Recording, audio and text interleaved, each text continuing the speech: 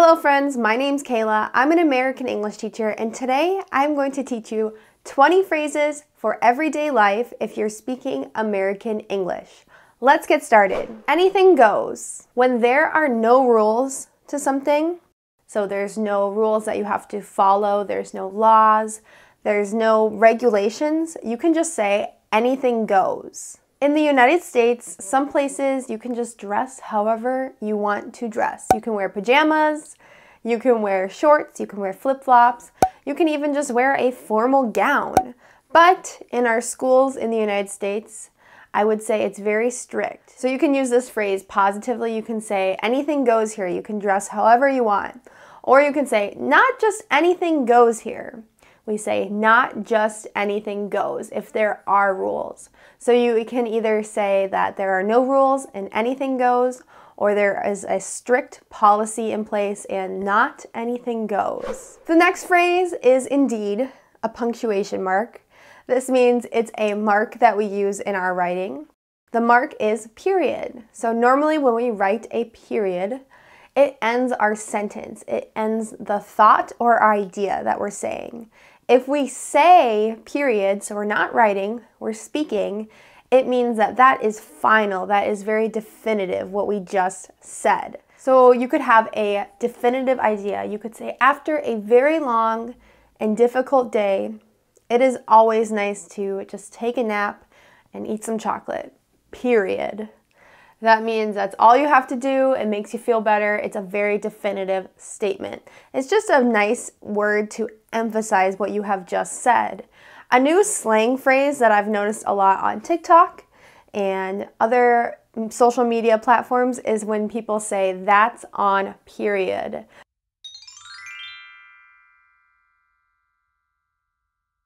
And that's on period.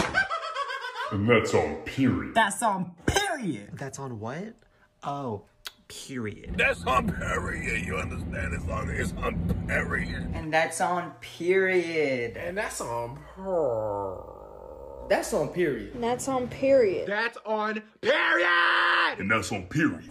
So they are saying, I am not playing around. It is very definitive. You are very serious if you finish your sentence saying, and that's on period. People say it really quickly. That's on period. You should study English every day. That's on period. I always like to teach English phrases and words that you would think just means whatever it says in the dictionary, but we like to use it a different way while speaking the language. This next word, preach, usually if you are preaching something, you're very passionate about an idea or you're preaching a religion. That's probably the most common way this word is used traditionally, to preach a religion. Someone who preaches a religion is called a preacher.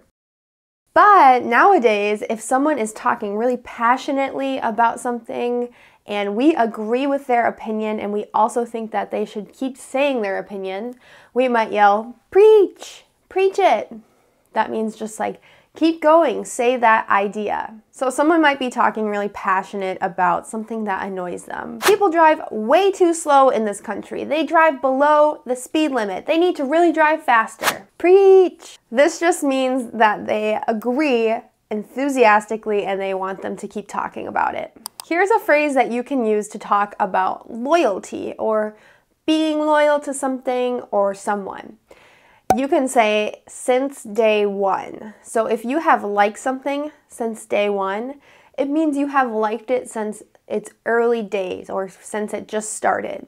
For instance, I always say that I liked Adele since day one, since her first album, which was titled 19. Now, I didn't literally like Adele since she was born, since the first day of her life, but the second that I heard her, the first time I heard her, I liked her. So I liked her since day one. You can also say, I've been friends with Sheila since day one. Sheila has been my best friend since day one. This means since the moment I met her or the first time I met her, we have been best friends. So I use this phrase a lot to talk about things that I have liked for a very long time or things that have been in my life for a very long time since I've known them. Sometimes if you want to say that you would maybe accept an idea, you're not completely sure, you might be open to it. You can say, I'm open to it. Maybe you are open to something because you need to hear more information about the idea or the opportunity, but you are probably going to agree to it or accept it if you're open to it. If you just respond and say, I'm open to it, it doesn't mean you're enthusiastic about it, but it means you might be. Maybe someone asks you, do you want to move somewhere warm someday? And you say, I'm not sure, I haven't really thought about it, but I'm definitely open to the idea. This means that you haven't necessarily said that you don't want to do it, but you haven't given it enough thought. You're just open to it. So this expression, to top something, it's kind of a two-part explanation here. If you top something, it means you have done better than before. You have done better than previously. I think that this phrase really comes from the idea that we say, this is the cherry on top. So the cherry on top literally is the cherry on top of ice cream. It's really yummy. It's really delicious, as we like to say. And even though ice cream's really good, if you put a cherry on top of it, it just makes it even better. It makes it fancy, and it's really enjoyable and pleasant. You could say something like, I had a great day at work, but the cherry on top was that I have a vacation day tomorrow. So this means you had a good day, and the thing that made the day better was you know you have a vacation day the next day.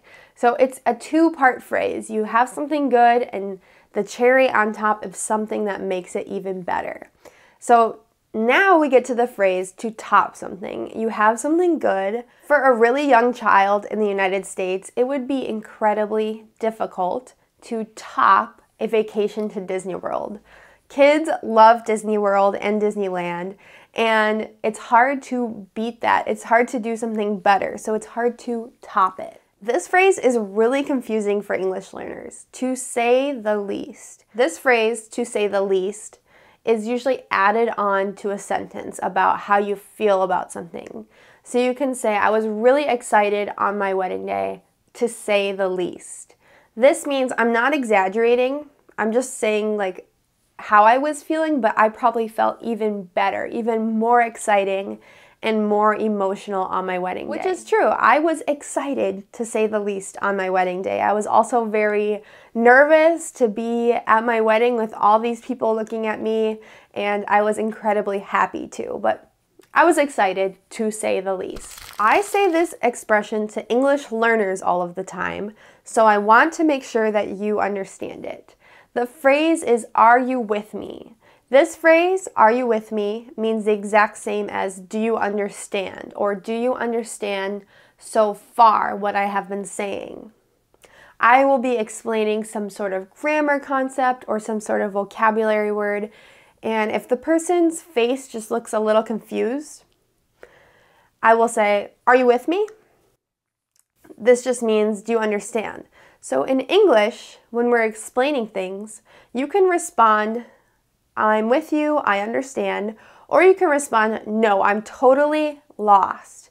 If you are lost, it means you don't have a clue, you don't understand at all what the person is saying. So you can say, yes, I'm with you, or I follow, or you can say, I'm totally lost. Okay, let's shake things up and let's move on to some more difficult English phrases. Did you hear that phrase? The phrase is to shake things up. If you shake things up, it means you're changing something. You're changing the way that things are. It's just a very natural phrase you can use to say to change things. Sometimes when I'm sick of popular music on the radio, I will shake things up and turn on old music that I like on Spotify. Typical. This phrase, typical, is usually used when you're irritated with something or you're being sarcastic about it. If something always annoys you and the person does it again, you might say, that's just so typical. This means this is their normal behavior that annoys you. Here in the United States, when we have to go get our driver's license, we go to the Department of Motor Vehicles. And it is very typical for this to be an extremely slow and irritating process. So every time I have to get a new driver's license, I go to this building, I go to this service, and it's always such a wait, and I will be waiting in line and I'll just be shaking my head saying, ugh, typical. Here is an extremely natural phrase, telltale signs. If something is a telltale sign, it is a very typical or very usual sign or signal that something has happened or something is going to happen. So the telltale sign that there is going to be a tornado is the sky is very dark and sometimes looks kind of green and the wind is blowing hard. Those are just telltale signs that there's going to be a big storm or a tornado. If you want to say you're not sure what's going to happen and something has a 50% chance of happening and not happening, you can say it's a toss-up. This phrase comes from the toss of a coin. So when you flip a coin, there's a 50% probability it will be heads or a 50% probability it will be tails. And sometimes we can say that something is just a coin toss. It's just left up to chance. We're not sure what's going to happen if it's a toss-up. So you could say, this game is going to be a toss-up. I'm not sure who's going to win. When my house is really messy, it's very dirty, there's clothes and laundry everywhere, I need to get a handle on it. We can use this phrase to get a handle on something when we need to get it under control and we need to get it organized. Sometimes in a classroom full of children, the teacher will be very stressed out and they'll say, I need to get a handle on these children. This just means I need to control them, I need to get them to sit down and be quiet and have good behavior. You can say on your end or on my end. This phrase is especially good for talking to people on the phone when you have a problem. Maybe you have a problem with your internet. Here in the United States, we call up our internet provider and we say, hey, my internet's not working. And they'll say, well, it looks like it's a problem on your end. Have you plugged in the router, the machine for the internet and the Wi-Fi? And you can say, yes, I've already plugged it in. It's a problem on your end. So if you use this phrase on your end or on my end, it means it's my problem or your problem. Sometimes if I'm on the phone and everything's working, I'll say everything's working on my end. How does it look on your end? So this phrase on your end and the phrase on my end is really used when we're talking about problems and we're trying to figure out who is the source of the problem. If you want to say that two things have happened without any break or pause in the middle, you can use the phrase, it happened back to back. A really popular way that this phrase is used is to say that a team has won a championship 2 years in a row. So maybe your favorite soccer team won in 2019, they won a championship, and in 2020. You could say, my favorite team won back-to-back championships. If you've had bad weather 2 days in a row, you could say, gosh, we got back-to-back rainstorms this week. This means 2 days in a row, there was really bad rainstorms. And you can even add another word to this phrase. You can say back to back to back. This means that something has happened 3 times in a row with no pause. If you get really busy, you can say that you got caught up.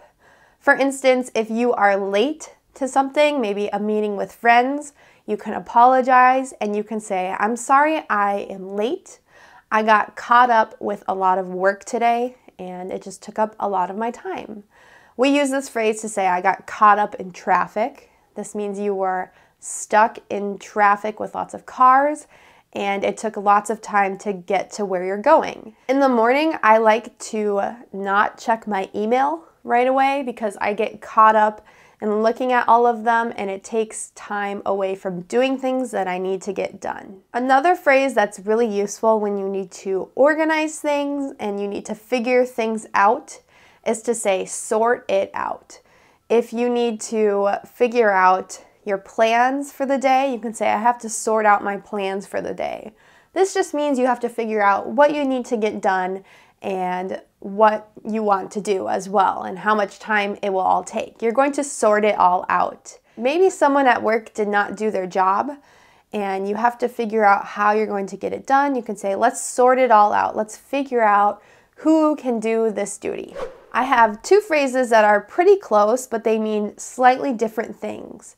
Act out and act up. So we usually use act out when a child is misbehaving. You can say they're really acting out today.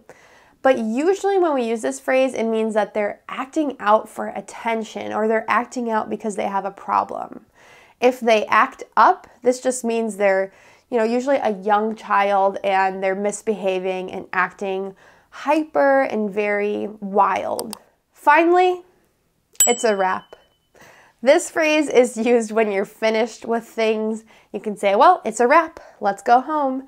It's just a nice phrase to use at the end of a day or at the end of an activity. It's very informal, so don't use it in writing. You can just say, it's a wrap. When you wrap something up, you finish it or complete it.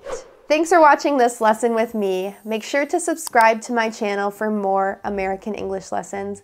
I teach natural English conversation phrases that will help you become a fluent English speaker. I'll see you guys in the next English lesson. I have tons of videos just like this one that teach you natural English phrases, so make sure to check out another one on screen so you can learn more English phrases. Thanks for watching, and I'll see you in the next lesson. Goodbye!